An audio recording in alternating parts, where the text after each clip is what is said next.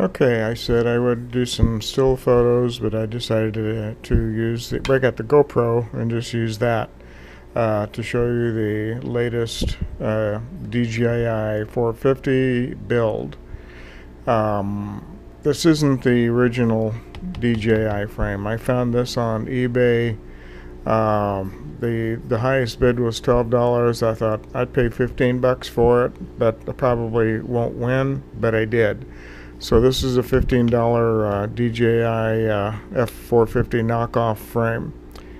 Note that I didn't want to use any other type of landing gear, so I improvised and used ballpoint pens to lift it off the ground. The reason I wanted to lift it off the ground was because of the transmitter hanging out the back here.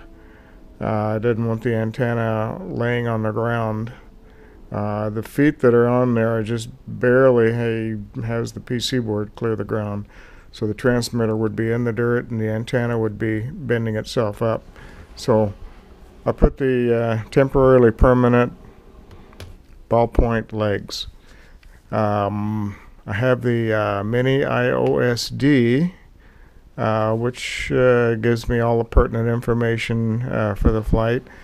Here's the Mobius camera. I have the lens cap on. You'll see the blue tape on that to remind me to take it off. And there is some jello in the video, but this is not shockproof mounted. This is just Velcro mounted. See the Velcro there. There's no other kind of shock absorber other than just whatever the Velcro provides. Yeah, there's some jello. It's not bad. I'll work on another mount for that one. But the first flight went pretty good. Everything is set up on it. The GPS antenna is about 30, 40, maybe 40 degrees, 35, whatever degrees off because of the polarity in our area here for the Earth magnetic stuff. There's the Turnigate 5000 milliamp 3-cell battery, and the orange receiver that was $30 from Hobby King.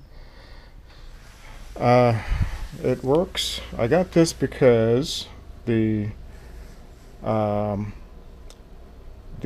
I have from Spectrum is the 6210, I believe. It only has, when you power off, it only retains the throttle setting. So it would, if it lost signal, it would just sit there and hover, probably slowly descend at 55% throttle. But anyway, I decided to try the orange receiver, and it works. It's got a program and fail-safe loss of signal. It returns to home. And I flip my return to home failsafe on the transmitter, and it returns home.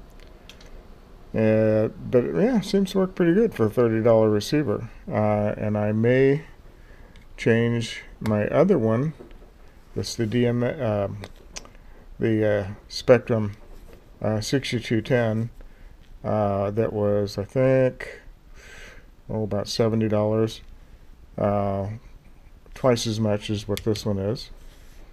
I may just get another orange what do you call that? XR 800, something like that, and put on the other one, just so I could have that signal loss return to home feature. I got some ideas to do a landing gear, but well, it flies right now, and the ink pens keep it off the ground. That's all I wanted to do.